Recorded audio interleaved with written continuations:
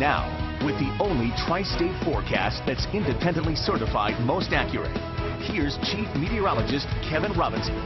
Well, I think this shot right here really tells the story for us as we head into the overnight hours. While we're not terribly concerned about severe weather, it is going to get noisy. Each one of these little strokes represents a lightning strike, and you can see how the skies are really lit up out to our west tonight. The good news, these storms will weaken some as they move in our direction, but I don't think they will weaken enough to prevent us from getting awakened overnight by a few loud rumbles of thunder. As I mentioned, the best threat for severe weather will be in this yellow shading area, really farther southwest of Cincinnati, well southwest of Louisville, back down towards Evansville. For us, a marginal threat that we could see a strong wind gust or two, but again, I'd be surprised if we had any severe weather overnight tonight, but it will get noisy again later on towards the pre-dawn hours. Outside of the airport now, 52 degrees. We've cooled down from where we were close to 70 earlier this afternoon. Our winds are calm at this time. Check out Power of 5 Live radar. It is on a clean sweep out there. No rain to speak of as of right now.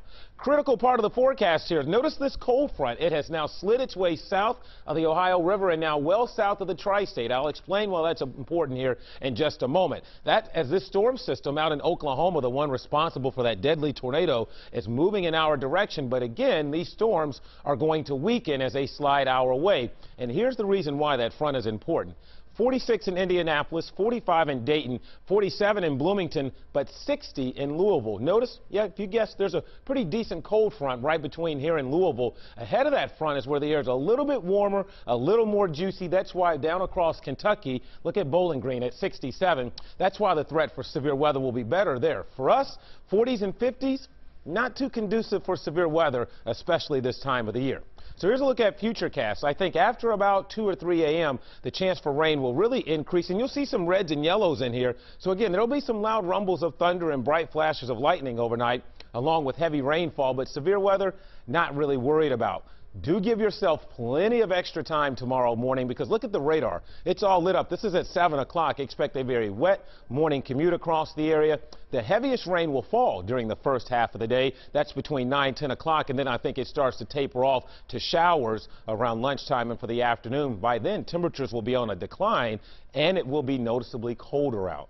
So downpours with a few thunderstorms arriving here within the next couple of hours. Again, by morning down to about 45. And then for tomorrow, expect for it to be a wet day with the heaviest rain early on. Again, a nasty looking morning rush tomorrow. 52, that's at midnight. That's here in the next few minutes. We won't be that warm during the day. It will be much cooler with a chilly breeze. As a matter of fact, it'll be about 10 degrees cooler with temperatures hovering right around 40. Let's say 40 to 45 with some cool breezes and on and off showers throughout the afternoon. It turns cold tomorrow night. We drop down to 28 for a low, and look at those afternoon highs Friday and Saturday only in the upper 30s. There could be a flurry or two on Friday, but really the big story heading into the weekend, the unseasonable cold for this time of the year with those nighttime temperatures down into the teens and to around 20. Wow, that is some forecast. All right, Kevin, thank you. Last night on the news.